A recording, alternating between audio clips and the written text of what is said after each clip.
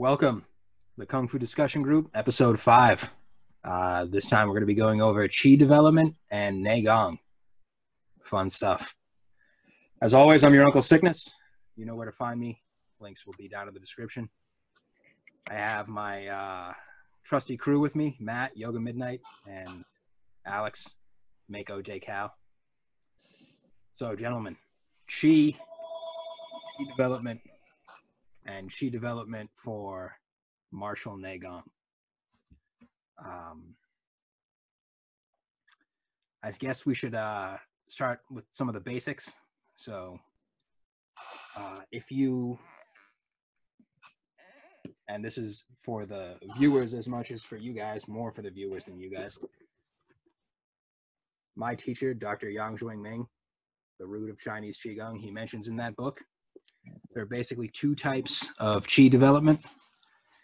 There's nourishing the Qi and training the Qi, or refining the Qi, Yang Qi and Lian Qi. Nourishing the Qi is building up the quantity of Qi in your body.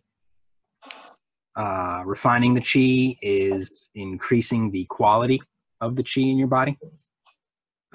So whether you practice martial arts or not, you need, Qigong for health, Qigong for martial arts, Qi-based meditation. All of those are gonna have elements of those two aspects in them. You gotta have Qi in order to circulate it, and the Qi has to be able to circulate in order to use it for whatever technique you're using. So,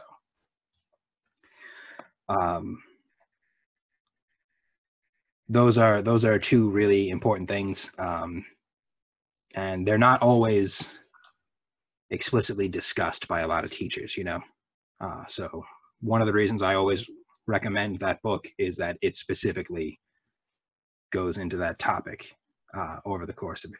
It talks about that, which is more than you get most of the time. So nourishing and refining Qi. Easiest way to do both, obviously, is with breathing. So the basic exercise, as far as I'm concerned, and the way I usually teach it, and the way I've definitely written about it in the last few years, the basic exercise for meditation, for Qigong, or for martial Neigong is breathing. And here's a shameless little self-plug. You can pick up my book, A Brief Introduction to Meditation, where I lay out those ideas. So, but yeah, the breathing is an easy way for most people to feel Qi for the first time. Actual breathing, using your lungs. Even if it's, kind of like a chest-based breathing, it's better than just that shallow, where they're only sucking air into their nasal cavities, and that's as much as their breathing goes, Of course, abdominal breathing is the best. So, but, being martial arts guys, you guys already know the benefits of abdominal breathing. But from there, the next step is to increase your experience of Qi. And that, of course, is the famous holding the ball Qi sensitivity exercise that, yes, yes. I love that one. I've been doing that pretty much since I was a little kid, before I ever knew what martial arts or Kung Fu or China was. So. Can I ask a question? Yes. So this is a weird side note, but something I've experienced in the last several years is that when I smoke weed, it helps me be more conscious of, more aware of Qi. Yeah. Like a cat sitting on me when I'm high. It's like pushing me down. So last night I'd smoked a little, and I was playing with that sticking, like we talked about last time, mm-hmm. While petting my cat, just for some reason, I guess because cats are yin animals, I think it's easier to sort of perceive the Qi through. Cats have strong Qi. So a sticking exercise could be another version of close to the ball. Is that correct? Yeah, it's one way to apply the ideas there, because basically the reason breathing works to give you an awareness of the chi sensations is most, like any kind of deliberate breathing where the only thing you're doing is breathing. It's going to increase your physical relaxation at a minimum. For most people, it will unconsciously, inadvertently, physically and mentally relax them a little bit more than their normal levels. So deeper, like meditation helps with this because you're deliberately trying to go as deep as you can into physical and mental relaxation. The more relaxed you are, the more you're going to feel your own body. You're going to feel your own mass. You're going to feel your own weight, you know, your balance, stuff like that. So the chi is just one physiological sensation that you're going to increase the awareness of through deliberate, regular, sustained breathing practice. When you do the chi ball exercise, you have to be relaxed even more. But you can't go, you know, sloppy limp. Most people confuse, and Dr. Yang is one of several teachers that makes this point repeatedly in his work. There's a difference between loose and limp. There's a difference between relaxed and limp. You can be relaxed and still be standing up. So if you understand the difference between loose and limp, you can profit from seated meditation or lying down meditation or walking meditation or standing meditation, because you'll be able to meditate no matter what you're doing, you know? But if you're a sucker, you know, if you lie down and try to meditate, you're going to go completely limp and you're going to fucking fall asleep. And that's what losers do. Yes, this is my students. I am very harsh. I haven't had to beat either of you guys, but you've both seen the stick that I have that I use, where if you do something I don't like, you get hit. If you ask me a stupid question, you get hit twice. If I think you're ugly, you get hit 4 times. But you know, back to the matter at hand. When you can actually relax, but still stand up, still use your body, that's when you can start really getting into martial aspects based on chi and Neigong and internal training. So one of the reasons smoking weed will help a guy like you, Matt, is you don't get lost in being high, you know? Depends on what. No, but I mean, like you see how it is with, you know, somebody drinks, Yeah, and their personality completely changes, and they get carried away, and they're either rowdy or a dickhead, or they become whatever. You know, however it is, they go off the edge. Yeah, those are people that are getting carried away by alcohol. People get carried away by weed. They do all those pothead stereotype things. They start giggling, squinty eyes, saying man all the time like Cheech and Chong. They get the munchies and they eat all the food. They fucking pass out. You know, that's when you get carried away. If you just get high and get relaxed, you don't lose yourself in the process of using that substance. You get a huge boost in your mental and physical relaxation. So it's one of those things where in a lot of martial arts groups in China in the past, you know, you get together with all of your classmates, you know, your seniors and your juniors and the people you train with and the teacher. What are you doing? You're going to teacher's house, you're going to have a big dinner, you're all going to get fucking fucked up, and then you're going to spar. You're going to talk about martial arts. That's the shit. I mean, I like, one of my personal failings, as a side note, as a teacher, is when all 3 of us were living in the Boston area, I was too damn sick to do that. But that's some really important shit. Like a way for somebody relatively new, like Alex, to profit from knowing people like me and Matt that have been doing this for years already. Like, you can catch up to a certain tubby individual in the course of about 6 months. if you can hang out once a week with guys that have a decade or more experience, you know, because you get that body, which is, again, you get a little high, you start to relax mentally and physically. You see your cat or your dog, you put that hand on them, and when they go to move and try to get away from you, you keep it there and you follow them around. If you're like me, you probably did what I did back, you know, before I got sick. Was dating a girl with 2 cats, was smoking weed all the time. So I got baked, and I put my hand on one of her cat's heads. And he tried to pull away, and I was like, I'm sticking to you. I'm sticking to you. And he got really upset because I was being incredibly obnoxious. And no matter what he did, I'm sticking to you. You can't get away. But that's an easy way to train. That's a great way to train sticking and adhering, because cats don't want things stuck to them, either in the literal sense that they don't want sticky shit on their fur, but they also don't want you touching them and just leaving your hands on them indefinitely. They don't want to be grabbed up. They don't want to be confined. So,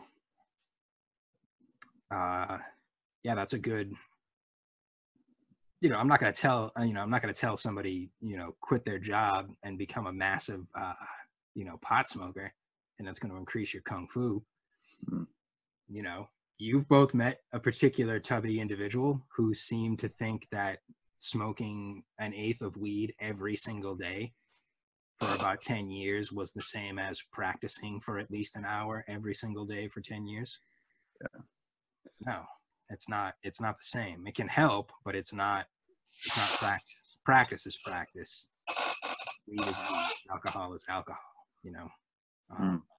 Also, as my own practice has developed, I've recognized that increased relaxation and the awareness that it gives as being, you know, one of the benefits or the necessity of daily practice. Because the way of the world, whether like digitally or like with the fucking idiots that walk around outside, is to like pull you into this sort of chaotic state, which is like sleepwalking, you know, just like, you know, being anxious and not aware of your body. And, you know, so I think like a sort of something that I've found really helps me especially over the last couple of years, is like staying relaxed is like number one priority, whatever I'm doing, like whether I'm riding the train or I'm working or practicing, you know, because it opens the door for further, you know, exploration.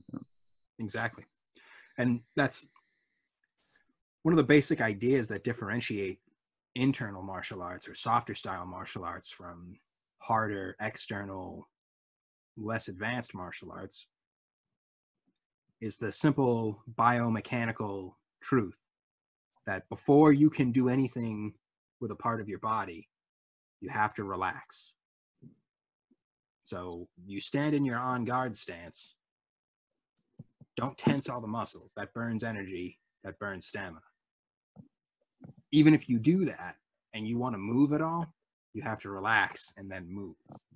So the way most people use their bodies, they're adding an extra step. And you know, the OODA loop, observe, orient, decide, act. Most people are putting extra steps in there. And that's why, you know, even when I was sick, physically weak, physically hobbled, a lot slower than I was healthy, when I was healthy, a lot slower than I am now that I'm recovered, I was still able to move faster than people because, you know, the Xingyi ideal. You move, my recognition of your movement and my reaction to it are simultaneous or near simultaneous. So even though I didn't have much behind, you know, my movements were well timed. And because I know about anatomy, which is another aspect of martial arts that a lot of people don't study, you know, I didn't have the power while I was sick to just rail somebody in the face or the chest in kind of a dumb way and overpower them. I had to aim. I got to aim for that spot where if I hit you on the nose even lightly, it's going to make your eyes tear up and close. If I hit you in that spot on the front of your neck, in the throat, it's going to make you gasp and tighten up your chest and knock the wind out of yourself. If I hit that spot, just below the solar plexus. It's going to make you grab your gut and bend over in pain, you know. That kind of stuff was more important than ever before. And that's a huge part of how a smaller person can beat a larger person, how an older person can beat a younger person. How, like I literally said, how a sick person could beat a healthy person. Because I would spar with Tubbs, the man called Tubbs, while I was sick. 140 pounds, a fucking 100 pounds lighter than him. And I'm still putting him on his ass like I was when I was my normal weight. How is that possible? You could say what he said. Oh, Brad, you're so talented. Yeah, that's great. That's a great ego stroke. I appreciated that. But the reality of it was, you know, if you poke somebody in this particular spot on my rib cage that I know you can't see, you're not going to be able to breathe for 2 minutes. I hit you in this spot on the back in this way with this motion that I know you can't see on camera. It's going to make you shit in your pants. If I press on the front of your abdomen in this particular spot with this motion that I know you can't see, it's going to make you piss yourself. If I do it like this, it's going to make you piss blood. Did you get that from the Centipede book? No, I got all that stuff from studying anatomy, literally. Like Awesome. When I was in junior high, my mom and dad had me take art classes. So for the 3 years that I was in junior high, I got a college level art education. Not like, you know, the specialized shit that you get when you go to actual art college, you know, but like the stuff you learn as a freshman and sophomore at like Mass Art or one of the like dedicated art schools, basic drawing, you know, basic use of different materials, different mediums and stuff. Like I got all that in junior high. So for the drawing courses, one of the things we did in addition to learning, you know, how to use charcoal and pencil and pastel, all that different shit, I also learned like the basics of anatomy, and I just kept up with it. So by the time I started actually studying legit martial arts in college, I already knew a certain amount about how the human body worked, combined with my own athletic abilities from growing up in a sports family and playing team sports my whole life, you know, put me light years ahead of most other 18, 19-year-olds in a fight. Because I already knew I only need this much force at this point, at this angle, and it's going to make you fall on the ground. You won't be hurt, but you also won't be able to attack me. So when I actually learned techniques to train, it's like, wow, I don't even need to put that much force in anymore because, you know, you don't need much to get the job done.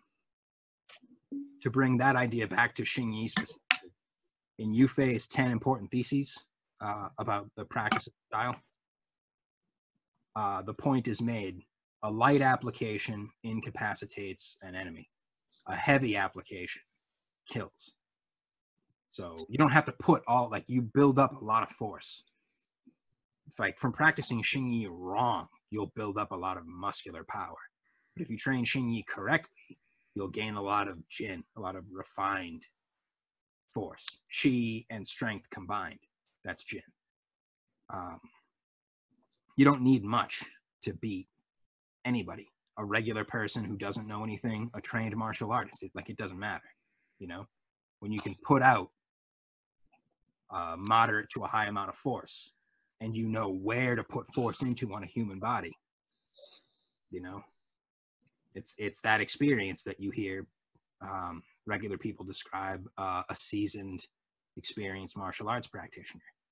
They touched me and I doubled over. That's what it happened. So training the Qi for martial purposes, training Neigong is you're not only, you're building up your sensitivity and awareness of your own body, but you're also building up the ability to be sensitive and aware of other people's bodies.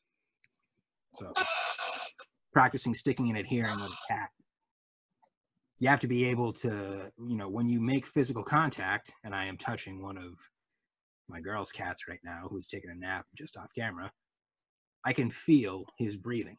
I'm using my fingertips to touch him on his lower back, but I can feel the way he's breathing. when you're relaxed, when you're aware of how breathing affects a body, you start to get aware of how breathing affects anybody. You know, once you know how it affects your body, everyone is the same. Everything is the same.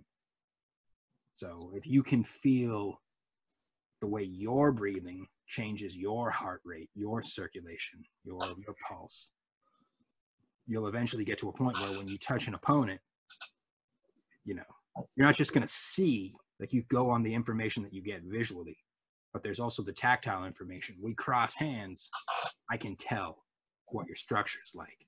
I can tell if you're amped up or relaxed. I can tell because, you know, both of you having security experience, there's a certain amount of like bullshit front you can put up with your posture, with your appearance. Anybody can do that. You can keep a cool, calm look on your face and be panicking inside. You can look amped up and look like you're about to go wild and be completely calm and collected inside. There's a lot of different combinations, internal and external. So breathing is the bridge between inside and outside, not just for you, but for everybody. But also, it's your bridge between you and everybody else. You cross that bridge, you gain that skill. You know, you look at other people, you'll be able to see things. So it's a vital aspect of body language reading, is also being able to read their heart rate through the rhythm and pattern of their breathing. And that's a really good indicator of somebody's mental state. So, you know, let's say, I don't know, as a random example, you work at maybe an art museum and it's full of completely insane screwhead drug addicts. And someone comes along and they say some shit, and all the corny broads you work with are like, oh, so-and-so is so smart. Oh, and you get to go, fuck that guy. He's a creep and a raper. He's on cocaine right now. How can you tell? Look at him. How can you not tell? Cocaine eye dilation. He's doing that lip thing. He keeps touching his nose. Look at how his heart's racing. You know, not that I'm talking about anybody particular. Cowboy of love. But yeah, no, the breathing is the easiest way in to a ton of great skills that you can learn for a ton of great reasons. If it's health building, if it's meditation, if it's martial skill development, if it's learning to, we were talking before we started to record about improving your comprehension and retention rate when you read. This is a great way to do that. You can turn reading into a type of meditation, but it's a type of meditation where you're not just practicing calm relaxation, you're also uploading information into your own subconscious, your own slightly unconscious aspect of yourself, you know? So bringing it back to martial arts stuff,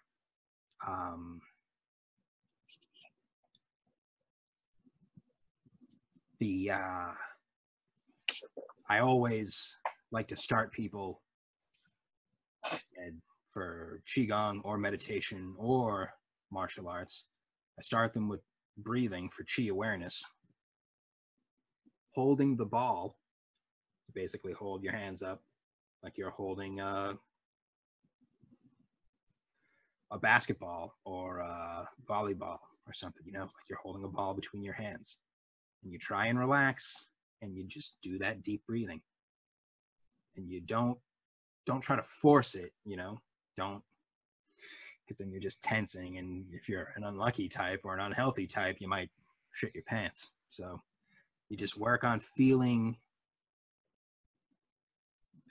your own chi radiating from your own body. You know, then there's, you know, it goes from there. You know, you start working on it with a partner where you and another person are standing there with your eyes closed, and maybe, you know, the easiest way is you make the ball, they pass a hand vertically between your hands. you're trying to see if you can both feel their hand entering the ball that you've visualized, but you're also seeing if you can feel their chi approaching your area of effect. If you're doing the vertical passing, you're trying to feel when you enter their chi. You're trying to feel, it's two different ways of trying to feel how your chi and another person's chi interact. Okay. Then there's more martial aspects. There's an exercise, I haven't really talked about this with either of you, but the same sort of thing, except instead of one person, you're both standing there with your eyes closed, but instead of one person doing the ball and one person using both hands, you both take like a Santee stance, to do it a Xingyi way, and you face each other. And you put your intent on the other person, even though you can't see them. You know that they're directly in front of you, just out of touch. So you both close your eyes. You reach out with your yi, your intent, and you put it on them. So what does that do? Well, if you're the receiver, if you're taking turns, one person is,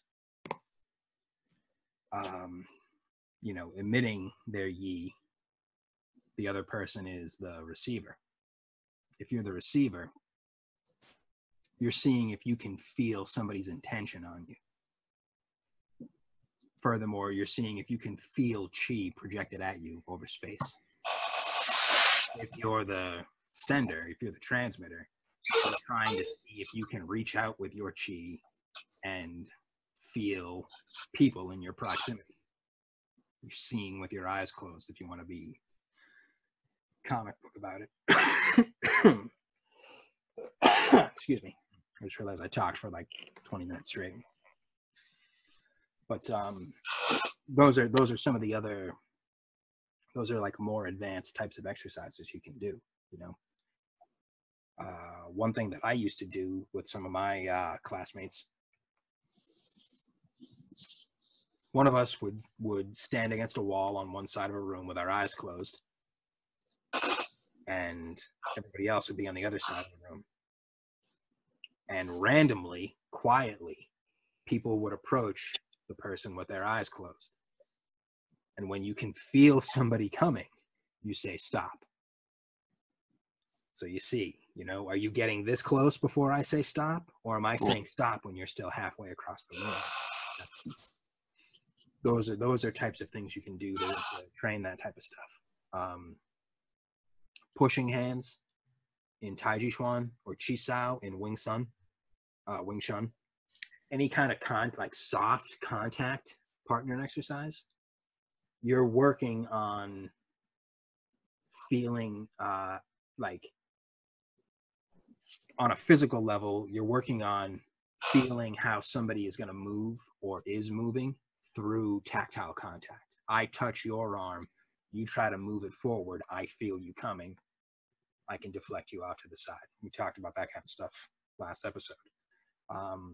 But on a more energetic, like a chi level, a more advanced level,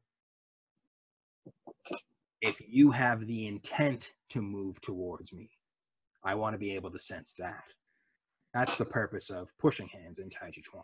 It isn't, oh, we're touching, so I knew you were coming. Yes, at a minimum, if you suck at martial arts, if you're kind of an insensitive person, because you're touching them, you'll feel them trying to move toward you. You can do something to defend yourself. But on a more advanced level, you want to be able to feel the intention to advance.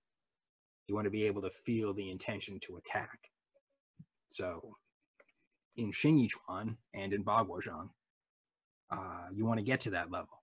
You intend to attack me, I feel it and respond by punching you in the face. Or Bagua, I respond by stepping into your blind spot and chopping you in the back of the head. That's the like a martial application of chi and meditation combined with martial arts. My internet connection is unstable. So you get a big boost in your health just by combining breathing and chi exercise with martial arts, but you also get a huge tactical and strategic advantage as well. You don't just get better health and a better body, you get inside information. Like I say when I'm talking shit to people over martial arts, you know, how did I block your most powerfulest blow? Your body told me what you were going to do. I don't need to worry about being surprised. You're not going to surprise me. I can see you. So those are some of the big benefits. The problem that a lot of people have is they don't know how to go about gaining those benefits, you know, building up those skills. Like I said at the beginning of this, breathing is your way in. Breathing is your way into your own body. Breathing is your way into other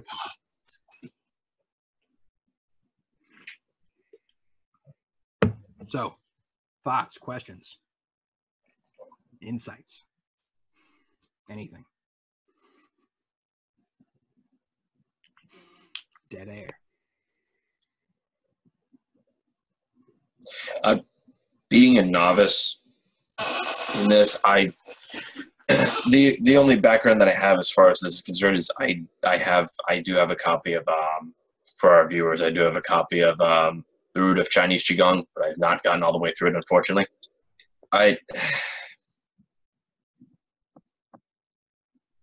The breathing is the basis for kind of like how Santiature is the basis for Xingyi. Yeah. Breathing is the same level. It's the basis for the meditation. I'm wondering if when you're, I guess, probably the best example is probably when you're practicing with another person. Mm-hmm. Does your breathing, I guess, I'm just going to go out and ask it, does your breathing get in sync? Do you kind of... It can happen. Okay. Especially if you're practicing cooperatively, because you can practice cooperatively. You can practice non-cooperatively. You can practice competitively. Competitive partner practice is basically a straight up fight. Non-cooperative partner practice is trying to train for a real fight in a controlled environment. I'm not going to let you do your techniques on me, but I'm also not going to actually hurt you. You know, cooperative partner practice is the level that most people, I mean, obviously everybody starts there. Most people never leave there. I see. So, in a Xingyi context, if we do 5-element pounding or Anshan Pao, to get good at the routine, you have to practice cooperatively at first. But that's just to get good at performing the routine. To get the benefit from the routine, you have to get to a point where it's not cooperative. You know, so using ourselves as an example, I've got the most experience. I'm also the biggest. So if I'm training with Matt, because of the size difference, if I don't use the full extension of my arms, I'm not going to get much benefit out of it. And Matt is really going to not get much benefit. I'm not going to get any benefit out of it, because what's the point? Mm-hmm. If I train with Alex, we're closer in height, but I've got more experience, so I'm more comfortable. I can do it quicker. If I go at your speed, if I don't actually go all the way, you know, if I don't make it like a real punch to your solar plexus when there's a punch to the center of the torso, how are you going to develop the reflexes to defend against a punch to your torso? You know, that's why the uncooperative aspect is necessary. And then once you get to where I am, Alex, it has to be competitive.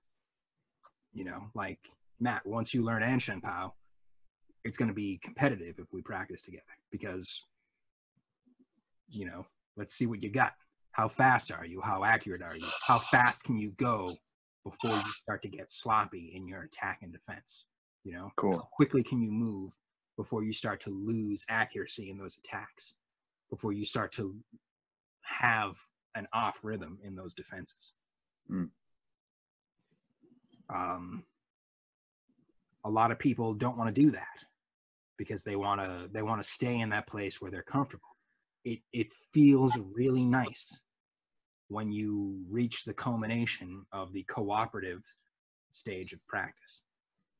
I know the choreography now. I feel good about myself. Okay, well, to be honest, you can still get your ass kicked. When you see somebody who's a 10, 20-year martial artist get their ass kicked in a real fight, it's because they never left the cooperative stage of partner training. They may know applications, but they can't apply what they learned. If you see somebody that can actually fight, they went to at least the uncooperative level, probably to the competitive level. So I found that to be the case, actually, in my Aikido classes. Interestingly enough, being, much younger than I am, a teenager and mildly stupid. all children are stupid. Don't feel bad about that. Yeah, well, I'm smarter now, but the seeing the adults train cooperatively, not in an uncooperative sense. Even what was supposed to be, I guess, at the time, what I would describe now as being what's supposed to be uncooperative, was very cooperative in Aikikai. And whenever I watched the adult class, I was always slightly disappointed. It was cool. It's like, oh, they're doing different, really cool stuff. Like, these are different techniques, blah, blah, blah. Yeah. Dudes in these giant, poofy samurai pants, throwing dudes around in these white gis. It looks cool. But it's not. Some of these guys have been doing it for like 20 years or long, maybe even longer than you, Brad. But like, these guys that get their asses handed to them in a fight. And the dudes that have been doing it for 30 years could probably take somebody in a fight. Yeah. Yeah, there's a reason why Steven Seagal looked so cool in his movies. Yeah. I mean, granted, Steven Seagal is a whole nother subject, and various rumors and stories about him don't need to be touched on at this point, but, in his movies at least, that's what Aikido is supposed to look like when you're applying it to people who are not cooperating with you. Yeah. If it's just, one hand, oh, yes, oh, yes. Oh. Maybe those old videos from like the 50s and 60s of Oh Sensei, using one hand and sending people tumbling across the floor. All right, that's great. How old was he at the time? An old man who's been practicing martial arts competitively, shall we say, to keep term consistency for that many decades, should be able to do that to a chump. Yeah. We're not going to do that. Regular guys, a beginner's not going to do that. Even, most 40-year-olds with 20 years of practice aren't going to do that. It's going to look differently. You have to use what you've got. You know? So, one of the nice things about Xing Yi is the way the training is designed is the way you're going to use it with 5 years of experience is the same way you're going to use it with 15 years of experience. So as long as you get over that hurdle that exists in Xing Yi, you'll be okay. And the hurdle I'm talking about is when you see people practice Xing Yi, no matter how relaxed their body actually is, their movements look really forceful, really hard.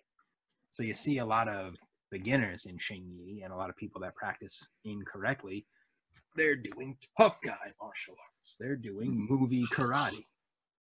That's not what real karate is. That's not what real Xing Yi is. That's not what real martial arts are. That's some movie shit. You know, you shouldn't go, when you practice Xingyi, you should be relaxed. It's an internal style, so you want to increase that physical relaxation. If you can't feel your chi,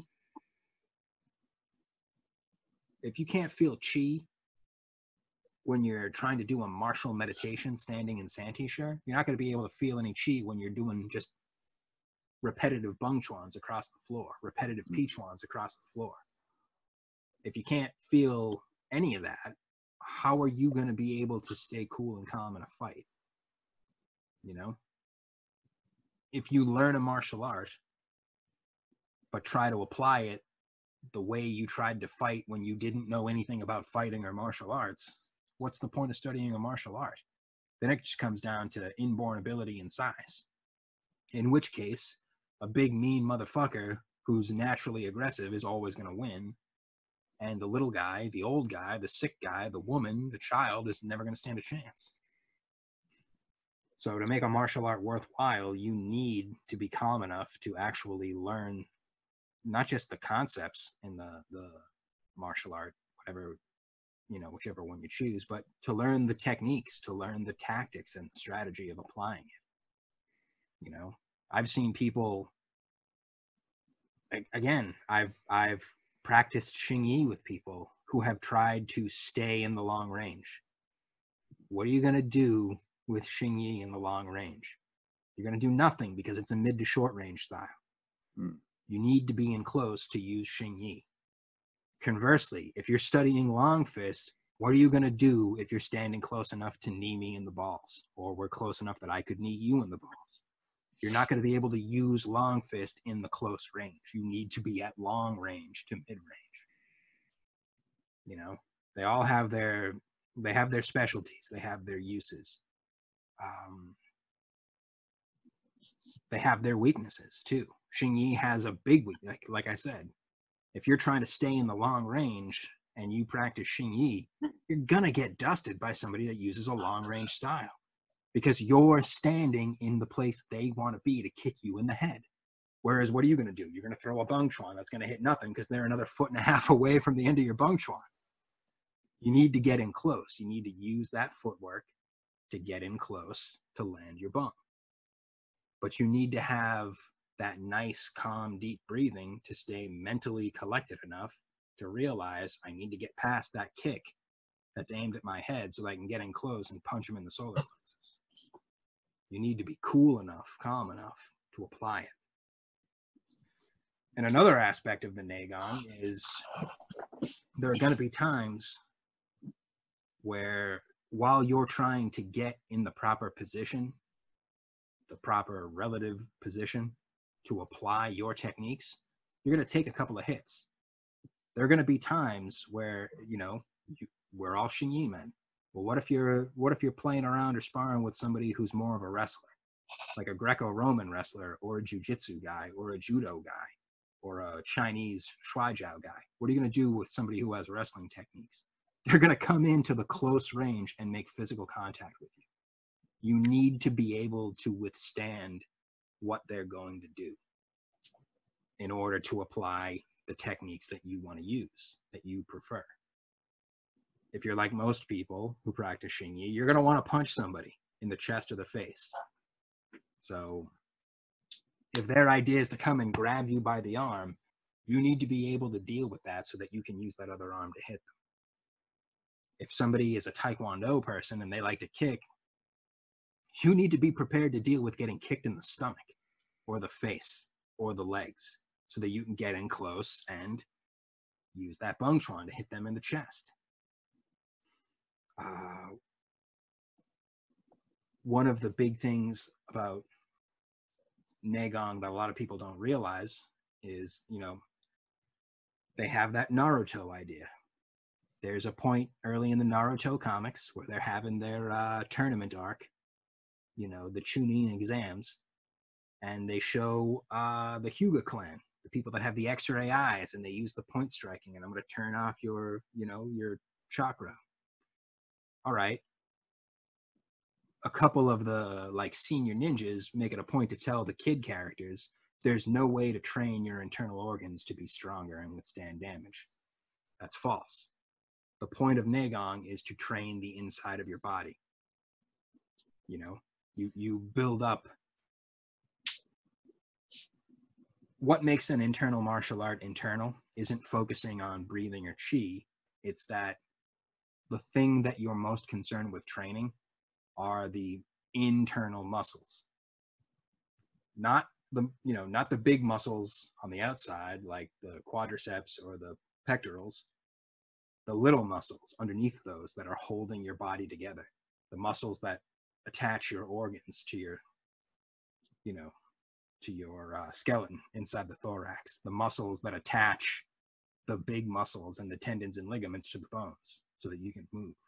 You want to build those up. I'm sure we've all had the experience, either personally or we've seen it happen to somebody else. When you're a little kid and you see two young people get into a fight, and that one kid makes a fist the wrong way, and they throw that punch, and they break their own hand or wrist. We've all seen that, or at least heard of it.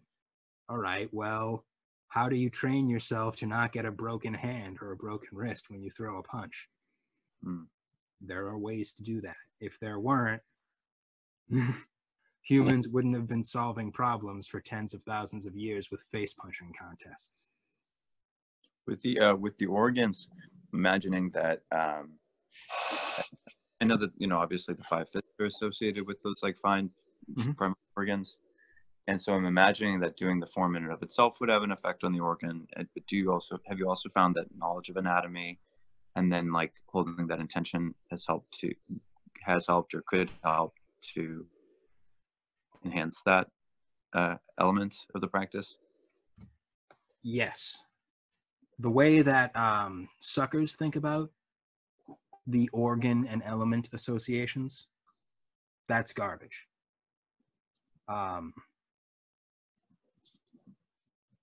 Most people, wood element is associated with bung chuan. Wood element is associated with the liver. Most people think practicing bung will help the liver. No. In and of itself, no. Just throwing straight punches is not going to do anything. But if you practice properly and you're using your waist to move your torso and using your torso to move your limbs, then yes, because it's your oblique muscles. If you look at it from above, it's staying in place, but rotating on the waist, extending and contracting. Where's your liver inside your body? So, I mean, I'm saying it kind of as a rhetorical, but you think about how the organs are laid out inside your body. Okay. Why does bung chuan help with the liver? Because what you're doing is moving it's like a lateral extension of the body. Yeah. You're rotating the waist, the area in your torso that the liver is located in, it's more to the side, in the front of your torso. That area is getting moved. Any stagnation energetically or in the other types, because it's not just energy that circulates in your body. Blood circulates in your body. Lymph circulates in your body. Bile circulates in your body. There's a lot of stuff moving around in there. I used to say this to people at the Gardener when Matt and I were both working there. Your body is a 3-dimensional bag full of tubes with liquid in it. Or you say a hollow barrel. Yeah. I mean, that's what it is, except instead of being rigid like a barrel, it's a barrel that can also bend like this. It can bend like this. Like this. It can twist and turn. The top and bottom can turn in different directions. Relative orientation to each other. One of the things that made me stand out when I was first learning Xing Yi is that while everybody else's bung chuan was 2 sticks extending from a stiff, rigid torso, my bung chuan was my chest and back closed and rounded when I loaded it up. And then when I released a right bung chuan, my chest and back would open. Hung chuan, crossing fist. Hung is related to earth. The spleen is related to earth. How does practicing hung chuan, how does that do anything for your spleen? Where's your spleen located in your body? In the front, a little bit off to the side, but basically in the front, underneath the solar plexus, right at the top, underneath the diaphragm.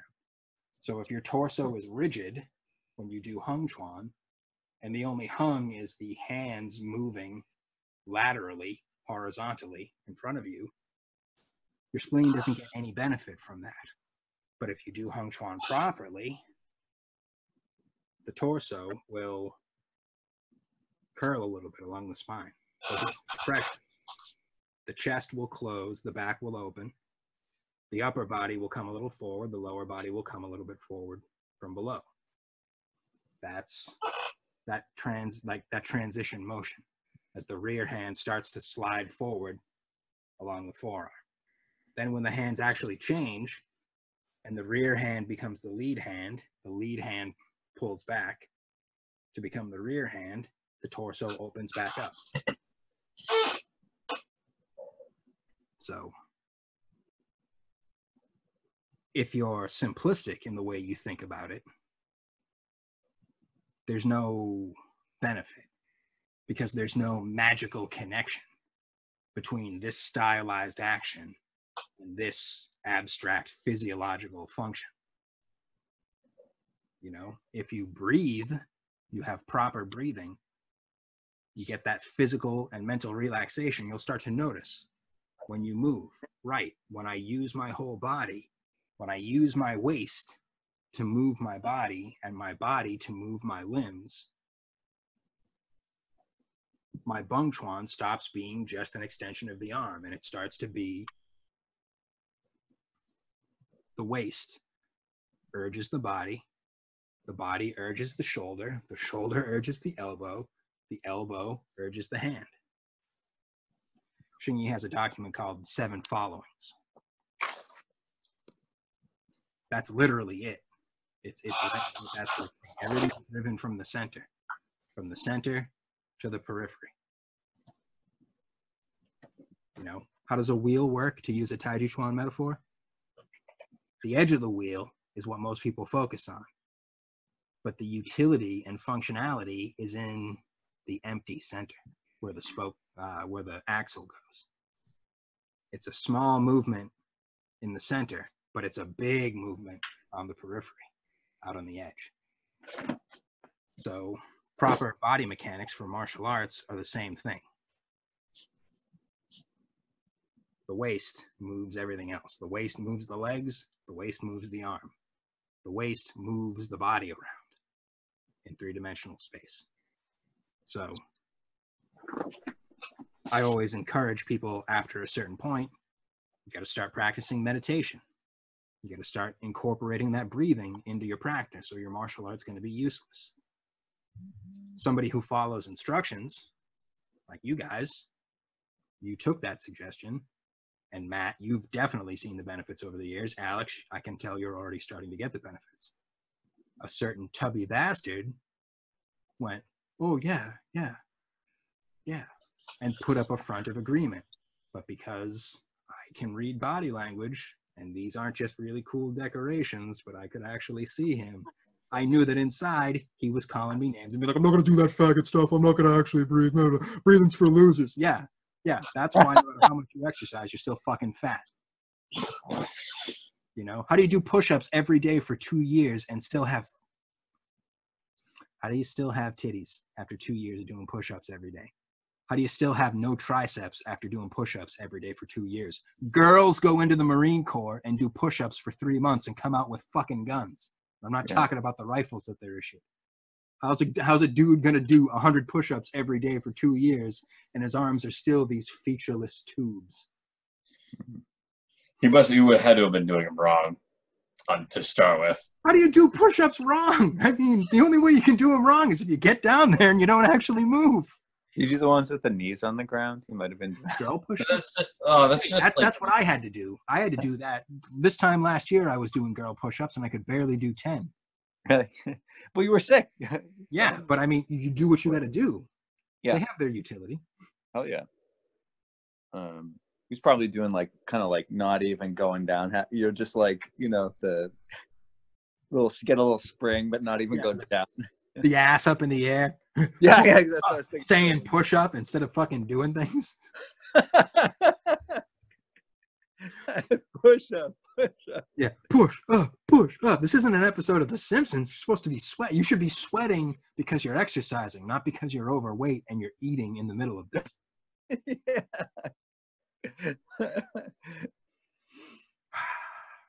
Actually, I'm not sure if I showed you. Did I show you? I decided to do 500 push-ups one night. Yes, I remember that. Yeah, I think I showed you. I think I showed you the picture. It was I was tallying off. I was trying to do them like every 20 or at least every 15. Cool. Sets of 15, sets of 20. I took like an hour and 30 minutes to do it all, and my body was aching so much. Like I wanted to stop. I was like, I could hear upstairs. You're gonna hurt yourself. It was just like his mom tried to stop talking. Let me suffer in peace. Right. And then at the end of it all, I couldn't get the last 5 out. I just couldn't. I was at 495, and I just couldn't get that last 5 out. And I was like, fine, I'll do one more 20. So I ended up doing 515 push-ups over the course of an hour and 32 minutes or something like that. And it was I had to up here hurt, not so much here hurt, but like down here hurt. Yeah. It hurt in all the right places. I've had people that I've tried to teach martial arts to panic after like a month. My lower back hurts. Good. Oh. Not that I'm quoting a conversation with anybody we've been making fun of for half an hour, but I haven't practiced in a couple of weeks. My back was hurting. Where did it hurt? And he touches right above the kidneys, and I go, okay, put your arms up like this. Hold the ball in front of the chest. So he does it. And I walk right up with that look I got on my face when what I really want to do is punch you in the face, but I'm not allowed to do that yet. I put my arms on top of his wrists, and I start to push down a little bit. And of course, being a dork, he just, and he let me do it. Put a little resistance in, I say. So he puts them up, I put my hands on, I push, he resists. Where in your body do you feel the strength for that resistance coming from? And he's like, from my arms. And I was like, and that's why I can do this. And I like slapped his hands, and they shot down, and he hit himself in the balls, and I laughed at his face. We had to do it like 4 times, but eventually he got those muscles in the middle of your spine, like the muscles along the middle of your torso. That's what holds the arms up. Mm. You know, I'm really glad, Alex, that when you just said like you touched there as a place that felt good. Good. That means you aren't a fucking dork and you know what you're doing. You know? That's like you. That's where and again, what is that? That's the backside of your waist. The waist is what's powering the strength of a punch. Mm. It's not having big biceps, you know, it's not having, you know, wrists so huge that you can't wear a wristwatch. It's your back is what supports those arms. If you don't have any back muscles, you don't have a punch. You don't have any back muscles, you don't have a kick, no matter how much flexibility you have. Great. You can hold your leg up high like Bruce Lee. Again, not that I'm making fun of a particular individual. You can hold your leg up there like Bruce Lee did in Enter the Dragon. Great. I let you kick me in my belly wound when I had a poo bag, and I went,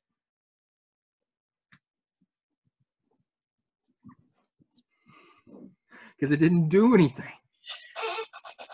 Yes, I got struck multiple times in my ostomy during the first year that I had it. And every time I just looked down, looked at the person,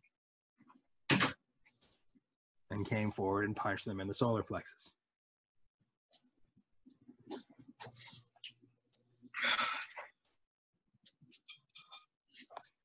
So, again, I have yet to punch somebody in the solar plexus. I actually really want to do that.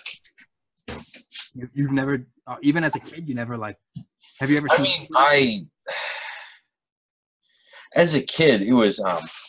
I wasn't as. Obviously, I was a clear and blatant loser and dork as a child. I mean, we probably all were, but like I was just. Ooh.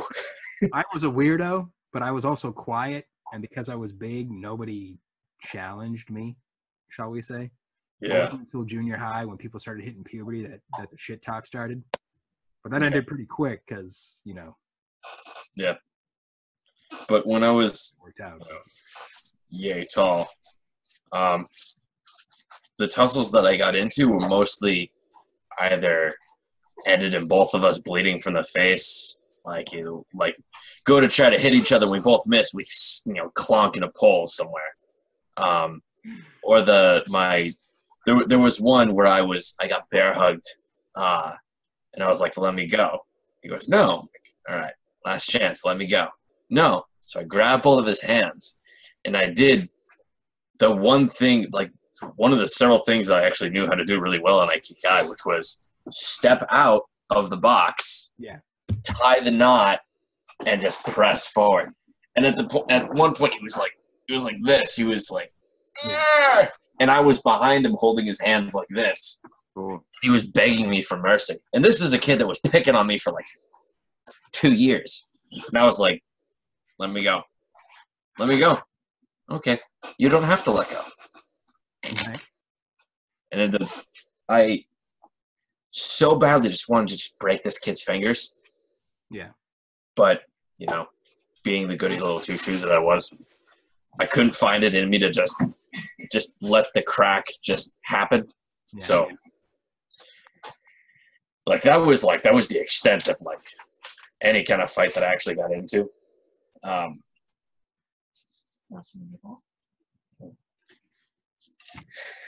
I just took all of the food that I was just handed. It's not like I haven't eaten on camera before during these. Yeah.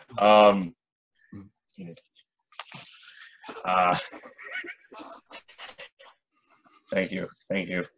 That's a lot.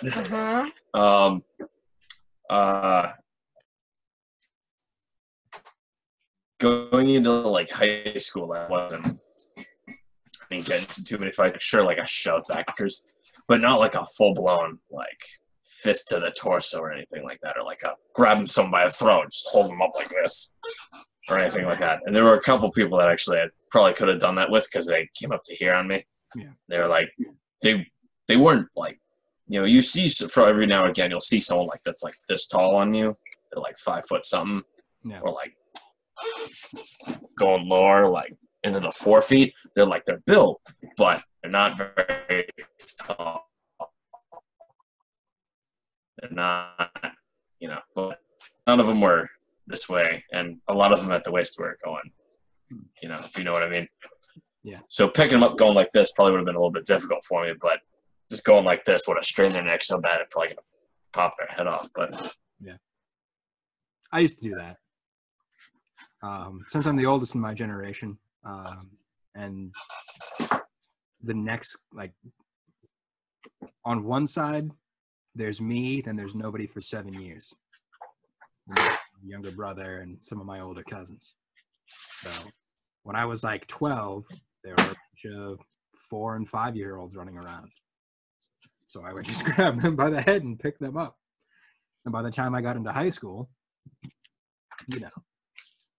yes, we're the same age, but I'm a foot taller than you and 75 pounds heavier. Grab that head, pick them up. This is fun. I used to make people stuff themselves into lockers. I picked a kid up by I grabbed this kid by the collarbones one time and got him up in his tiptoes and I was like, I'm going to kill you right now, instead of walking him towards Tremont Street because my high school was in downtown Boston. No. I fought the baseball team at my school one time, all of them, and I won because it was a bunch of normal-sized teenagers, and I was 6'3" and 200 pounds. So, Marvel Comics. One guy with muscles standing in the middle of a bunch of children like this, throwing people around. High school was fun. The man called Tubbs has complained a bunch of times. And like, he loves talking about those days. Those were his glory days. So there have been a couple of times where he's made comments in front of people. Our high school was like a prison run by monsters. And I'm like, what are you talking about? That's not what it was like at all. And he'd be like, you were one of the monsters. And I'm like, what are you? Oh, yeah, that's right. I had a man's body when the rest of you were boys. Sorry. Did you like Liam back in the day? Yeah. I hit puberty at 9 years old. I looked like, my hairline came down to like here. Now I've got 40-year-old hairline, but like, I basically haven't changed that much in the last 25 years. I could grow a full beard at like 12 years old. So when I was my like second day of high school, a kid in my homeroom thought that I was a senior. And for that whole year, that kid refused to believe that I was the same age. Because I was 6'3" and had like 5 o'clock shadow. But, once you get older, it all evens out. Then it becomes who's prepared and trained fighting, who's learned how to defend themselves, whatever it may be, whatever type of martial art or martial practice, who's learned. So, what do you think's good? You were gonna say so it's like obviously there's been a popularity of MMA for the last like 10 years or 14 years, 15, whatever. So I feel like there's probably more people walking around with some kind of like jiu-jitsu skills than other things, and obviously there's to some extent that's not as pragmatic if you're like in the street. But what's like for just like thinking into the future for like Xingyi training, what do you think is like a good way to approach practice to be more prepared to deal with like wrestling type moves when that's like not like nothing I practice or encounter very often? Okay, so again, Santi-share is where you want to start for that. You want to really build up those leg muscles. Cool. You want to build up your body awareness. So most people with a jiu-jitsu background or an MMA background, they're going to go for a single or double leg takedown. Ground and pound works great as long as you can ground somebody for the pounding. But if you can't get me off balance in order to dump me on the ground and then sit on me and then start the punching, then that's not going to work. So they're open when they're going for it, right? Yeah, I mean, it's easy to talk about like this because we're all sitting on ass having a theoretical discussion. But the best way to prepare yourself is try to make some friends in the jiu-jitsu community or in the MMA world and practice. You've got to figure out a way, because again, Alex can get more benefit out of how I would deal with someone trying to take me down because we're the same height. But I'm heavier than Alex. So some of the stuff that I do isn't just my height, it's also how heavy I am. So I can kind of sandbag and attempt to take him down a little bit more than a thinner guy who's over 6 feet could. And what I would do isn't going to help you, Matt, because you're shorter than I am. So the easiest way to build up a lot of practical experience is you want to do uncooperative and competitive practice of this sort. So you have somebody try and grab your leg and dump you down. Somebody try to grab your waist and dump you down. Try to get you double leg takedown, get both of those thighs and dump you down from the front, from the back, from the side. You want to practice like that. Practice from a prepared position, a Santi-share like position. Practice from an unprepared, standing straight up position. Those are the best ways to be like to prepare for what you're going to face.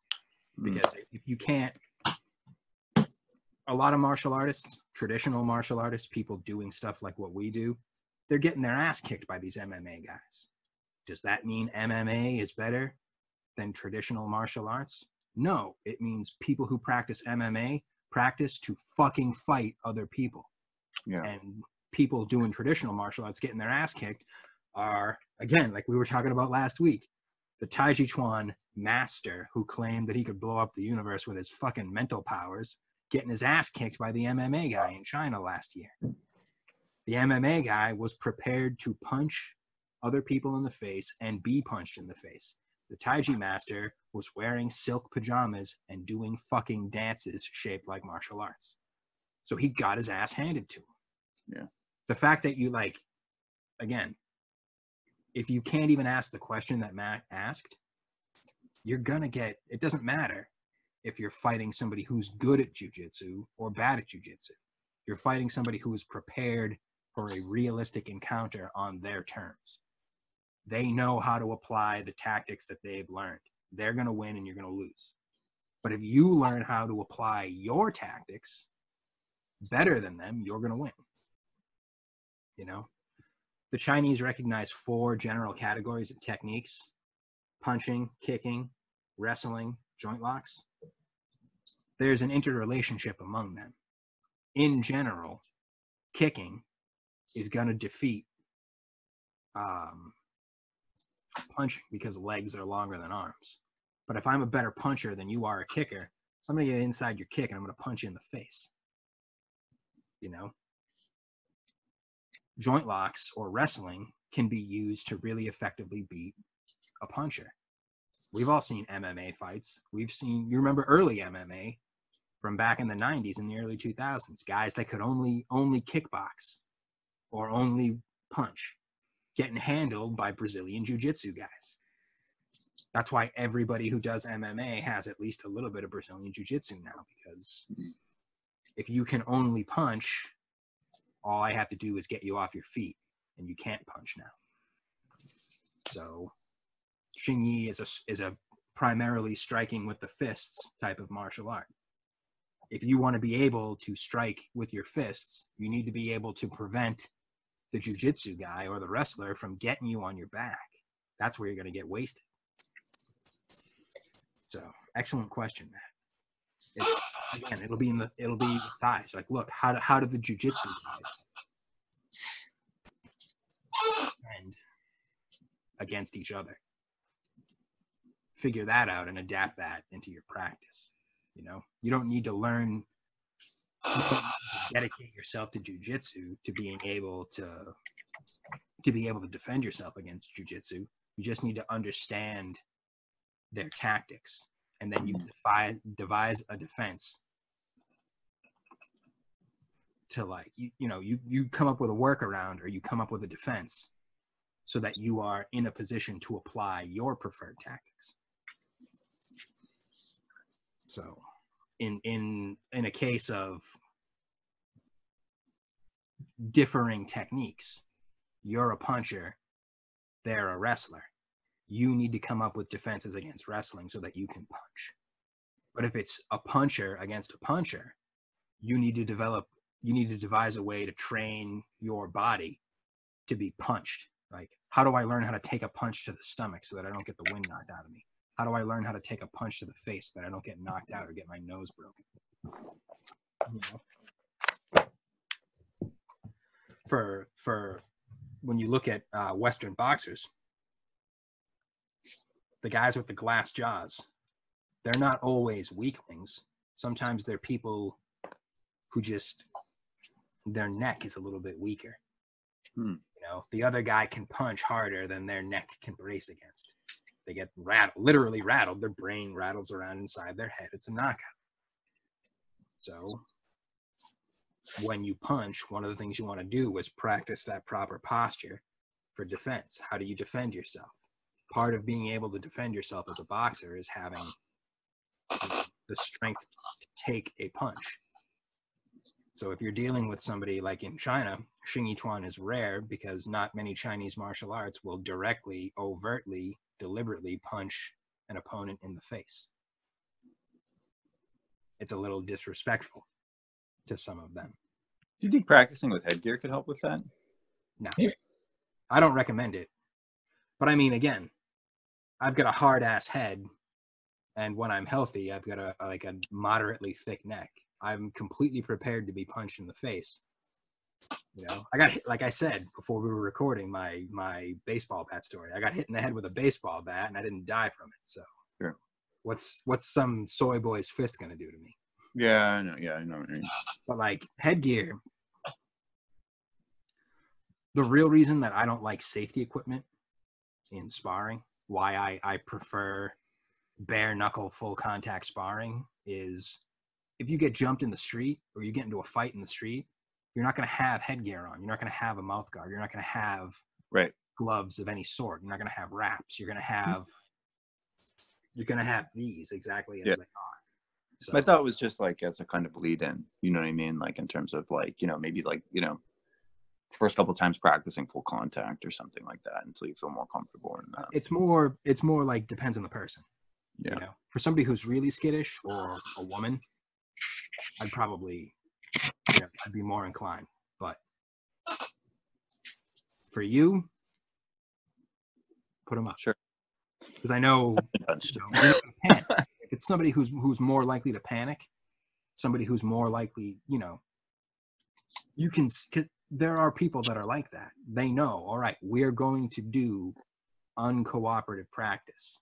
I'm not going to hurt you, but I am going to take a real swing at you. They're still going to panic. So a person like that, yeah, you know, if they can only spar with the protective gear, well, not only can you not fight, you can't really spar either. But for somebody who's more realistic, who's more serious, somebody like you, right? You know, if we're out fucking walking down the street, hey, let's go into that park and have a quick spar. I won't hit you in the balls. Don't gouge my eyes out. All right, we can work under those agreements. Oh yeah. So, you know, I prefer that because it's more realistic. Again, being a Xingyi man at heart, I prefer as realistic as possible because you're not gonna. I don't go to tournaments, so I don't have sport fights. Every fight I've ever had has been somebody tried to take something from me against my will, or somebody tried to hurt me, and I had to protect myself, protect my wallet, protect my what, you know.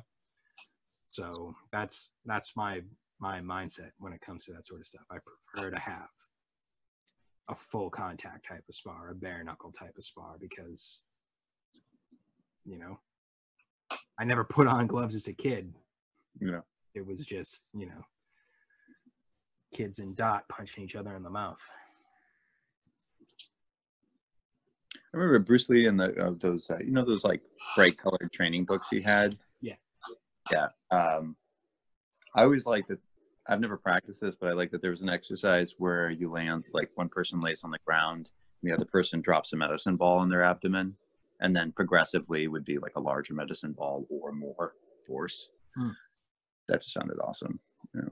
Yeah. I mean, that's any martial art. You're going to have to condition yourself to take blows. You're not just, nobody is so good or so talented that they're only going to throw punches and never take punches. So that ties right back into what we were just talking about. Why do I want people to practice bare knuckle?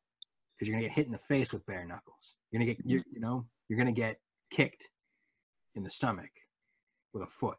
So we might as well just practice like that. You're going to get slapped in the face with an open hand.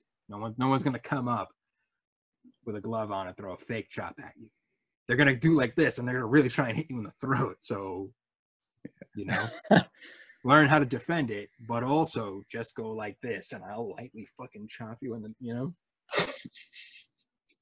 And yes, Alex, you haven't gotten there yet, but I'll get there soon enough. Yeah. I'll just... Yeah. Dr. Young's hit me in the throat before. Well, I was at YMA, I caught multiple. Like one time he was talking about using the tiger's mouth, giving somebody the throat yoke to defend yourself. Yeah. And he was making the motion, looking at the rest of the class. He didn't realize I took 2 steps forward. So he thought that I was out of reach, and he was just going like this, but I was actually standing like right here, and he went like this, and bam, right in the throat. And it's like, everybody gasped, and he was like, "Are you okay?" And I was like, "Yeah, I'm fine." I kind of like tried to use my body language to imply like, I'm not them. You know, if I wasn't fine, I'd be laying on the ground at your feet. I didn't say that. I should have been like, yeah, dude. So in the typical Bostonian fashion. yeah, because years before I had ever started at YMA, I had been hit in the throat before. So, you know, when I got hit in the throat when I was like 11, yeah, and went down the way he expected. But by the time I was 24, he yoked me, and I went, that's it. Like, you didn't put any force into it. Why would I fall over? You know, you didn't get me on the windpipe. Why would my voice be changed? You know, but with a lot of people, they're so weak. You touch them even slowly, and they're fuck that. No, you know, you don't want to be like that. I don't want people to be like that. You know, I'm a bit of an asshole. Like, I can be difficult to get along with, but whether I like you or not, I don't want to see anybody so weak that, you know, you fart at them and they're crippled. I don't want to see that. As hilarious as that is, that's a great image, but I don't want that to be anybody's real life. I don't want anybody to, you know, having been sick and weak and feeble and bedridden, I wouldn't wish that on my worst enemy. You know, I want my worst enemy strong so that we can have a fight, so that I can fucking win because I'm better. Yeah, I am going to crack another Guinness once I finish that one, even though I probably shouldn't. But yeah, no, that's the, you know, that's the point. You know, for people that are, how does a weak and feeble person, how does an undersized, malnourished person, you know, how does a malnourished boy grow up to be a man capable of defending himself against somebody who is so much bigger and stronger and well nourished? You have to be able to train that inside just as much as the outside. You don't just learn attacking techniques or defending techniques. You have to have the ability to be in a fight. You have to be able to withstand a punch. You have to be able to deal a punch. So, and all of that comes from the Neigong. The Neigong comes from sensitivity, built up from breathing, built up from the chi. You know, we've really ranged far afield, but it all comes back to the same thing, the topic that we started with. You breathe in order to feel the chi. If you want to be a dickhead about it, you can take a very Western, very materialist viewpoint, be like, chi's not real, you know. If you've spent any time talking with other martial artists in real life or the internet, definitely going to have run across those kinds of people. Oh, chi isn't real. It doesn't matter if it's not real. If there is no such literal thing as chi, the metaphor and concept of chi is still great because it gives you a means to actually train in a systematic fashion so that you can gain the ability to take a punch to the throat, to the solar plexus, to the face. You know, not everybody is going to be like me. I was born big and I love to drink milk, so I have hard bones. Well, what's a guy who doesn't like is lactose intolerant and is only 5'2" going to do? You know, in order for martial arts to have value, they have to give somebody smaller and weaker than me the same amount of benefit that they give somebody big and naturally, you know, resilient. They have to be able to give the same benefit. Martial arts are worthless if only somebody like me can use them. A woman has to be able to use them too. A kid has to be able to use them too. A small man has to be able to use them too to defend themselves against somebody like me. So, and that's the whole point of it all, as I keep saying. So the whole benefit of chi, whether it's real or not, and yes, by the way, it is real. It is real. is it's there. It's the way that you train.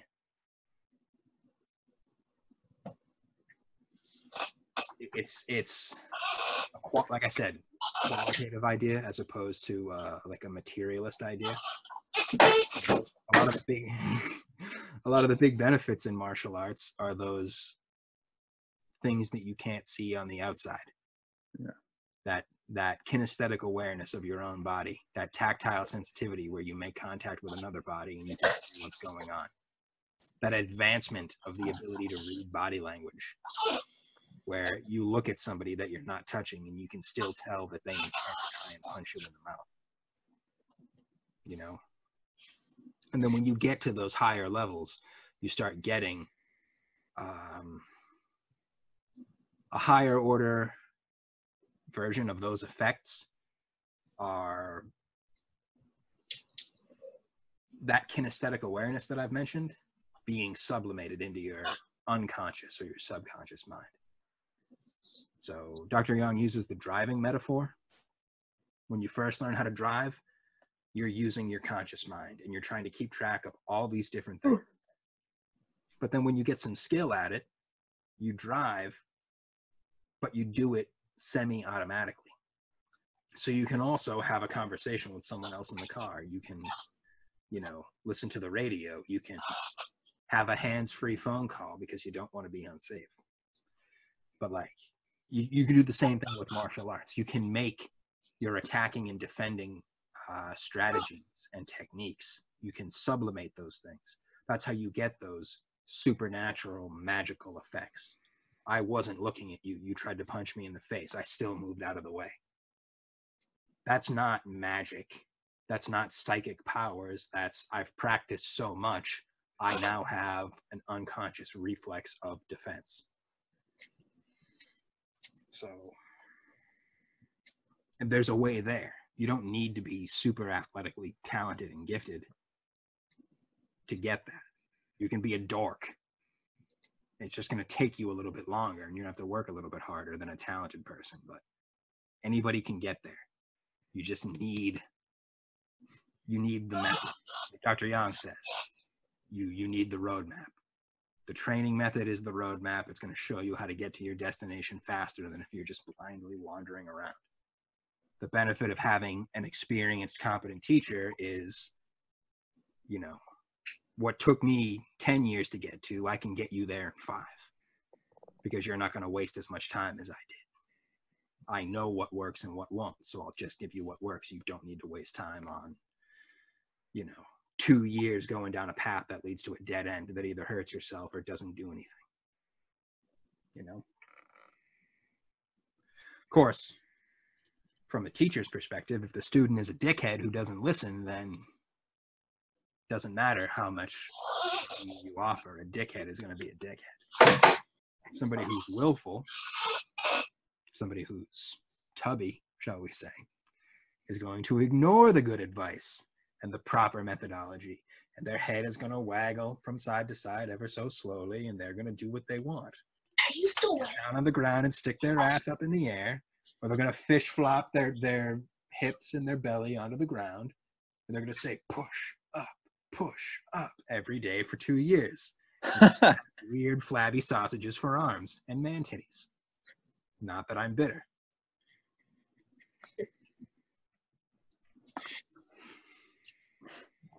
So, instead of just having a theoretical discussion, because we've been on for about an hour and a half, for this one, I'm going to actually talk a little bit. I'm going to wrap up by talking about the chi sensing exercise. Okay, so you want to be in a comfortable position. So if I hold my hands in a comfortable position, you're not going to be able to see what I'm doing because they'll rest off camera. So I'm going to hold my hands up a little bit. You can also do it like this if this is the most comfortable. That's fine. But you basically want to bring however you need. You know, maybe you're one of those people who needs to bring them this close. Maybe you're one of those people who just naturally has it, you know, whichever way you do it. You want to have your hands in a comfortable position so that your body is nice and relaxed. Slow down that breathing, calm that breathing down. Another plug, pick up a copy of A Brief Introduction to Meditation. And in the first part, where I talk about the basics of breathing, slow, calm, quiet, that kind of stuff. In through the nose, out through the nose. That's ideal. Really relax that body. And don't try to force the chi to flow. Try to quiet your mind down, calm yourself down, so that you can just feel it in and of itself. Generally, for most people, talented or not, the first thing they're going to feel is they're going to feel the chi. They're not going to feel the flow of the chi. You know what I mean? So you keep those hands nice and close. Get that breathing nice and calm, nice and steady, nice and deep. Start to feel that warm feeling in the hands, that tingling feeling in the hands.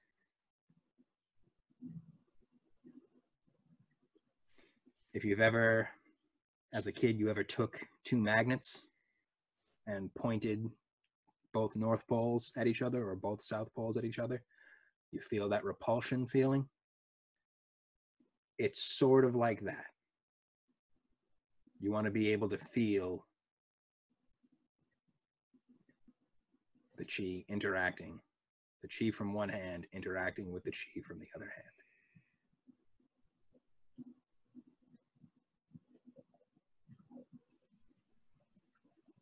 Focusing on the breathing is the most important aspect of this exercise. Because if you try and use that discursive mind too much and think, you're going to lose the feeling because you're going to get wrapped up in the thinking. So keep focused on the breathing. It'll build up your relaxation and your sensitivity at the same time. And if you're one of those people who's unfortunate enough to be like blind and deaf to chi, one of those people that's just kind of insensate and doesn't feel it, worst case scenario is you will get improved breathing and physical relaxation. So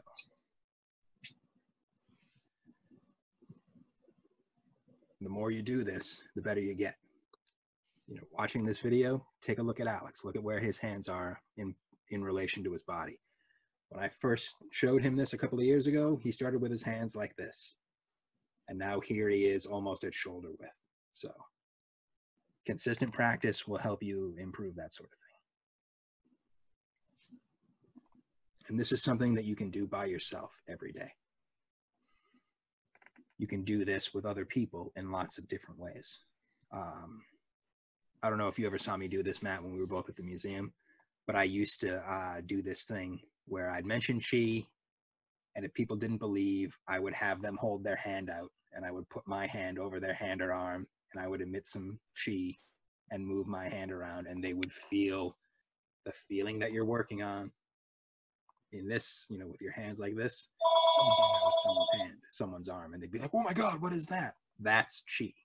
You can feel my chi because I've been doing this so much. Relaxed versus limp. That's the difference. Yeah. It's an easy way to make a demonstration, you know? I mean, I'm not going to lie. When I was in college, too, I also used that on girls I was dating. So, say, baby, you want to learn about the power of Kung Fu?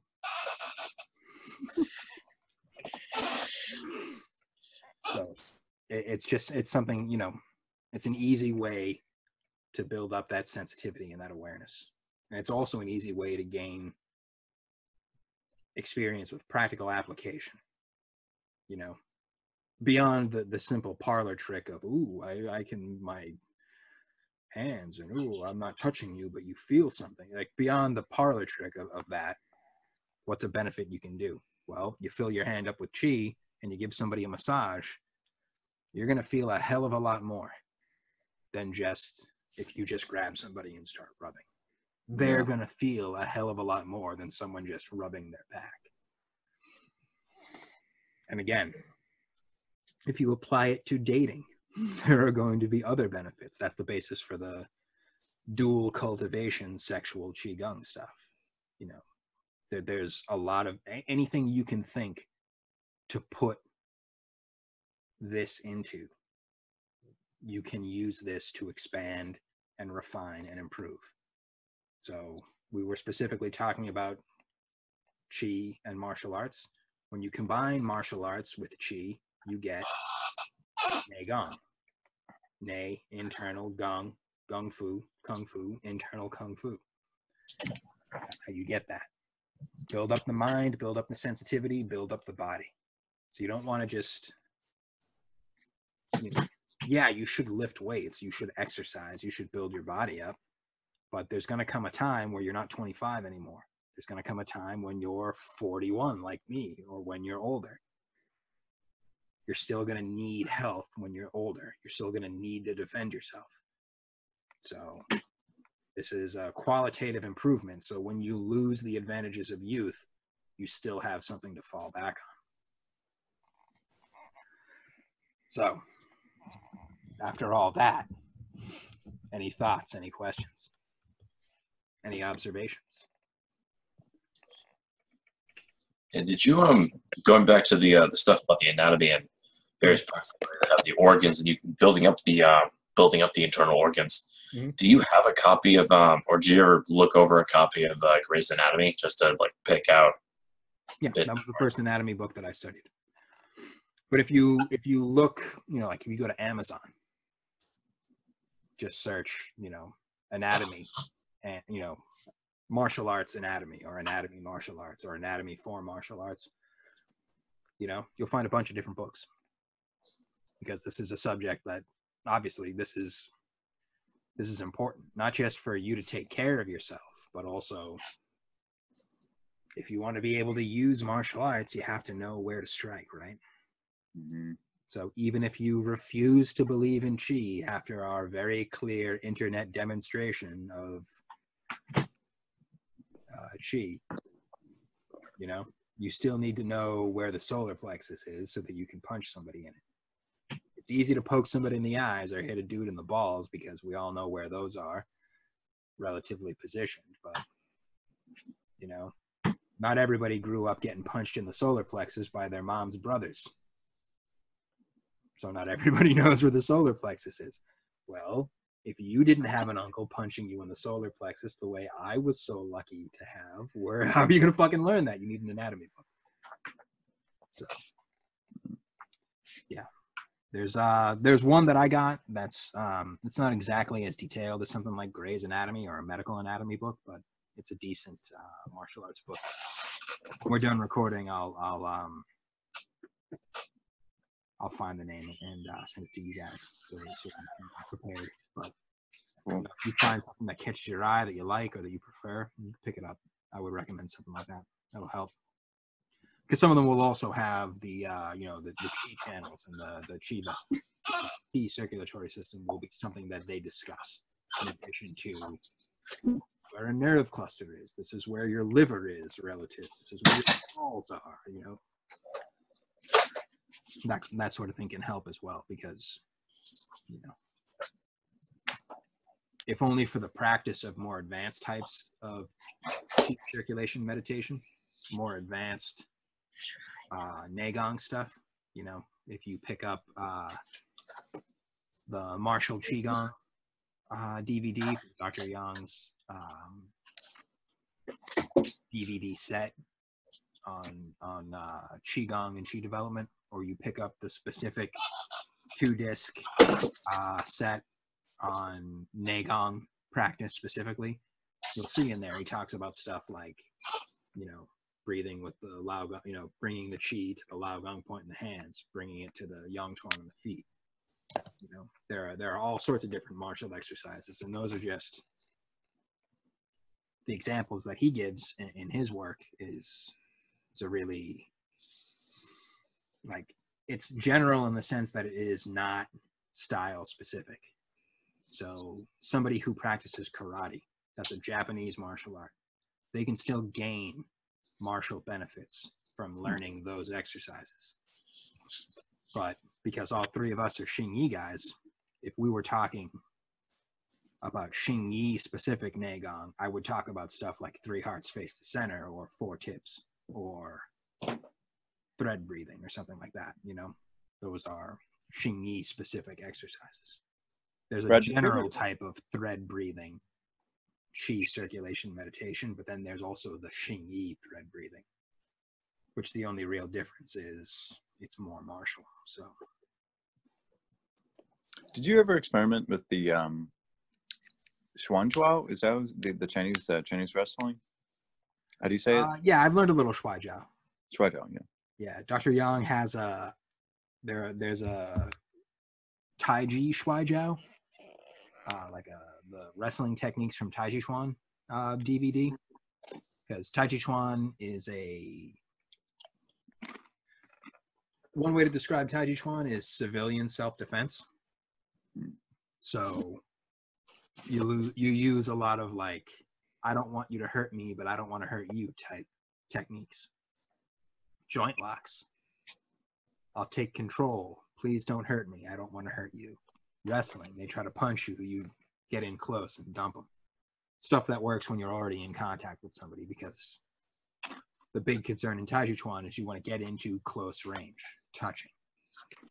That way, if you suck, like I was saying earlier, if you suck at sensitivity, you're still going to be able to tell when someone's trying to get an arm free to punch you in the face because you're already touching each other, you know? But yeah, looking over Shuai Jiao, that'll give you some ideas. You can use Shuai Jiao defenses against an MMA guy or a jiu-jitsu guy, because a takedown is a takedown. You know, there's only so many ways to grab another person by their waist or their legs and dump them on the ground. You know, human body is the same, even if the strategy and the tactics are different. So if you learn mechanically effective defenses against a punch, it's going to work no matter what style of boxing a person practices. YMAA also has a book, a DVD on just Shuai Jiao in general, and a book on Shuai Jiao in general. I recommend both of them. I have a lot of YMAA books, having been a student there for several years. So, and for a long time, the best, in my opinion, the best martial arts books were all, and DVDs were all almost exclusively YMAA stuff, because they would go into depth and like in detail, talk about it. You know, Dr. Yang learned traditionally from a guy that lived in a hut that he built himself up in the mountains outside of his town that he grew up in. But he also, you know, went to school to study physics in college and all that. So he's got a scientific Western materialist type of perspective, but he also has a traditional Chinese energetic perspective as well. When you put them both together, you get the maximum benefit. You just have to be willing to take both seriously, if you know what I mean. You know, you don't have to start walking around, you know, it's not, when I first started at YMAA, and my parents, you've heard the story, I'm sure. After about a year, my parents figured out that I was going to YMAA and that I was practicing martial arts, and my mother started to cry because she thought I converted to their weird foreign religion.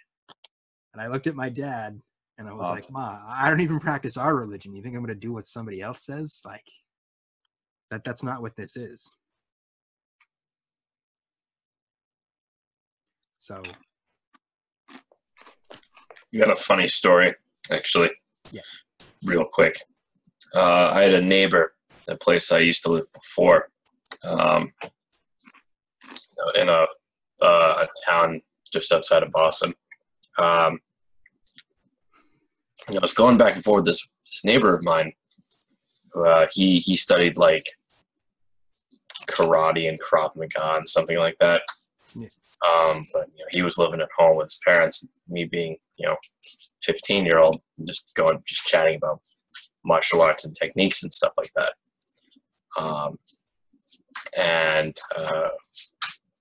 my mom was actually, we were going back and forth. We were just talking about like formalities for Aikido, which was, before you get on the mat, you bow, and then you get on the mat. And he said something along the lines of like, whoever you worship, or whatever respect you do it. My mom's like, no, we don't worship, we don't worship this dude, blah blah blah, and he was like, oh, okay. So, and then he said, we continued the conversation, but then again he said, whoever you worship, or blah blah blah. And we're like, we don't worship the dead. It's weird. And it was really funny because eventually it got to the point where I was like, dude, we're just Protestants. We're just normal Protestants. And my mom's like, no, we're Baptist. And I was like, it was weird and awkward but funny. But at the time, I'm just like, just a normal Protestant, just whatever. No, you're a Baptist. Yeah, I'm in the land of Baptists right now, so I'm sure if I'm not careful, I'm going to find myself in a situation where somebody's going to get wide-eyed and be like, we are Baptists. I don't fucking care. Baptists are funny, but they're annoying. That's fucking good for you. What I don't get in... jeez, this has become a religious conversation now. I don't understand what's the deal with that? Like, what makes them weird? I don't get it. Like, everybody's weird. I know, but what makes, like, there's something about, oh, go ahead. There's, in the general community of Christians, right? You got Catholics, Orthodox Christians, then you've got all of the Protestant, sects. Yeah. You got Presbyterians and Episcopalians, Lutherans and whatnot.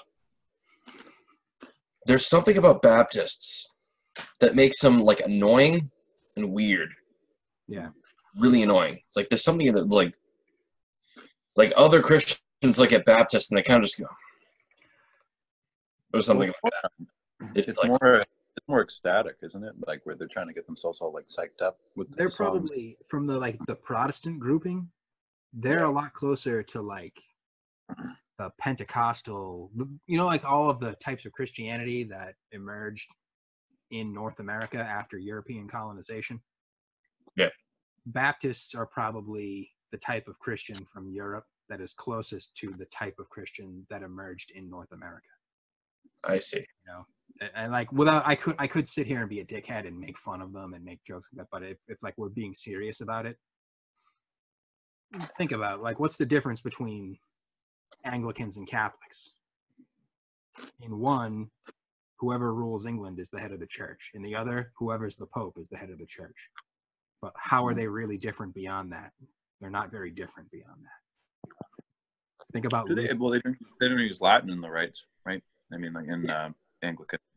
Yeah, so it's like there's for a lot of types of Christian, whether they're Protestant or not, there's not a whole lot of differences. The biggest difference between the Orthodox and the Catholic used to be one used Greek and one used Latin. Now that most Christians are using whatever their local language is, now that they're using vernacular, there's not a whole lot of difference between certain types of Christians. Well, I think one of the differences with Protestant versus Catholic is the basis of Catholicism initially was like you couldn't read, and so it's like they're gonna do the thing, and you just kind of believe it and shut up and experience it. So I think that the rites might be more complex, but like the mysteries are more complex. Whereas like Protestantism, as I understand it, it was like now you can have a relationship with the book, and we'll just be in this like boring room, and it's fine. Yeah, you can sit in a room with a bunch of other dickheads that can barely read and make up your own ideas and wave a Bible around and say that you're right. Not that I'm just what most Protestants actually do. Right. Which is funny because maybe that was actually like a side of like an undesirable side effect of Protestantism is that maybe that like that kind of like, oh, this is the word of God verbatim. It's like, who told you that? Exactly. Why do you No, it's not. It's the word of some hopped up goofball looking to fuck your underage daughter. Not that I'm describing certain types of Christianity that exist in North America right now. But like I grew up Catholic in Boston where almost everybody is Catholic, but I grew up with a lot of people who weren't Catholic, and I've had a lot of conversations about religion. I usually describe Catholicism to non-Catholics like this. Catholicism is a religion designed to teach you that you are not in charge and that you should be quiet. Because that's what it is. You're not the boss. You don't get boss is the Pope, and the Pope isn't the boss. The current Pope doesn't seem to understand that he's not the boss, so fuck that guy. But like Matt said, the point of a lot of types of Protestantism was for people to have a more direct relationship with their religion and their experience of God and all that. But what did you get instead? You got a dickhead trying to have sex with your underage daughter, waving a Bible around to justify the fact that he's trying to have sex with your 14-year-old daughter. Fuck that. You know? Yeah. Again, a certain individual had a lot of experiences with Pentecostal and evangelical Christians.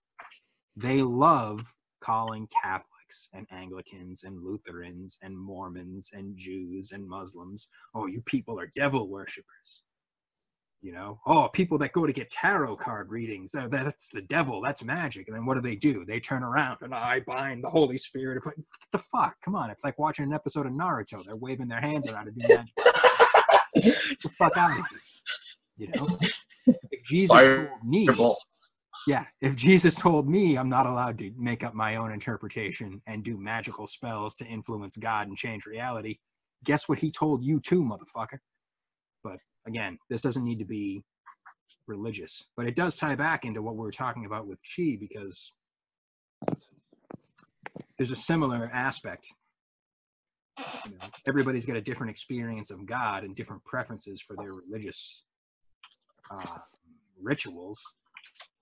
You know, if you don't have an actual experience, then you can just do whatever you want and call that an experience.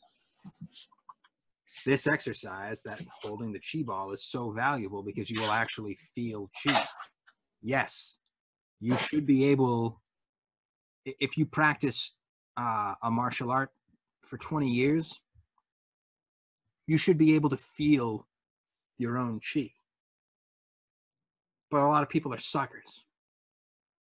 A lot of people have much, much, much worse health than anybody in the past ever did. They're much less physically developed.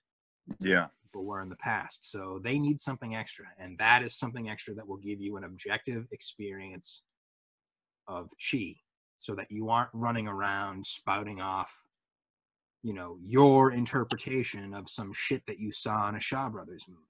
You have something real concrete. Here, I did this and I learned. I'll show you how to do this. You can have a concrete experience. And now we have a basis for comparison and discussion. If there was some sort of something like that for a spiritual experience, we probably wouldn't have a lot of the problems we have within Christianity and between religions in the world. But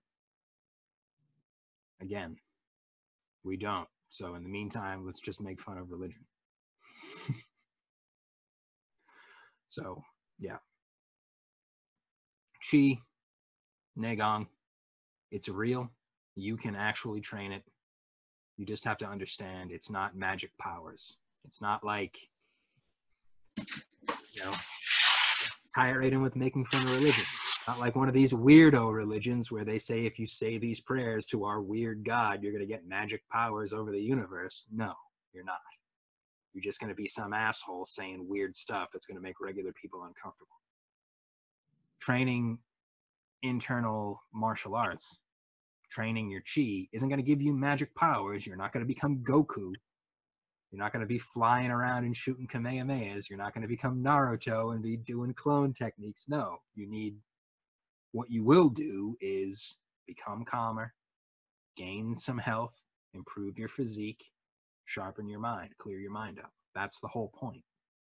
Meditation isn't something that you talk about to make people feel bad on the internet. No, meditation is something you do to improve the quality of your life. Are you exhausted at the end of your workday? Ready to fall unconscious as soon as you sit down when you get home? Well, meditation is a way for you to at least recharge your mental energy, you know? You might be physically tired. I work in a machine shop assembling trailers, and I'm not exhausted when I come home because I practice this stuff. I've been there for a couple of months, so my body is back in decent shape. So I have the physical endurance and stamina to withstand picking up metal and moving it around. But I've been practicing meditation for decades, so after a 10-hour workday, I come home and I sit down and I might say like, oh, my hands are a little sore, or my back's a little stiff, or my feet are tired.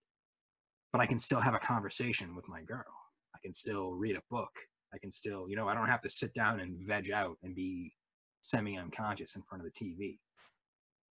I can still be useful. So at the least, that's a big benefit of meditation, chi development, and Neigong, internal martial arts. You won't be completely ruined. So we're going to take a quick break and then we'll wrap up. We're back. So to begin to wrap things up, everything is improved by adding chi to it. Add chi to your meditation gets improved. Add chi to your exercise regimen, it becomes Qigong. The regimen gets improved, your health gets improved.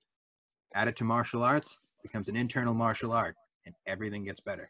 Your health gets better, your mind gets better, you get more power. And who doesn't love more power? So, gentlemen, thoughts, reactions, anything to add? I got a lot more to practice.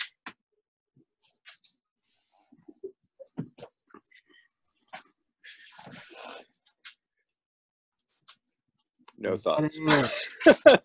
I took a lot of notes though. There's a lot of it seems like with each discussion group there's like increasing avenues of inquiry and experience, which is great. I'm not sure if anybody has noticed this yet, but nice. I noticed that each episode something comes up, and that's the topic that I choose for the subject of the next episode. So no, I am not going to choose some of the things that we just were talking about during the break as a subject for the next discussion group. So we won't be making fun of anybody's degenerate foot lust. Well, we will be doing that, but we won't be talking about degenerate foot lust as the subject of the video. So anyway, chi circulation, learn the basics. Use your breathing to develop your sensitivity so that you can gain the feeling of chi. Then use the holding the ball exercise in conjunction with the breathing to develop your sensitivity to chi. Then start adding it into partner exercises so that you can learn how to use chi effectively for yourself and for others in a healing context, if that's your avenue of approach. Or use it to refine your body and to augment your physical strength. Get the jin that internal martial artists talk about, the refined force, and gain power that way. So this has been the Kung Fu Discussion Group, episode 5. I'm your Uncle Sickness. With me, as always, Matt, YogaMidnight, and Alex, Maeko Decao. Everybody, improve your Kung Fu. Visit us at sicknesskungfu.com. Have a nice night. Stupid? No good? With no talent? You shouldn't talk like that. We can fix your problem very quickly.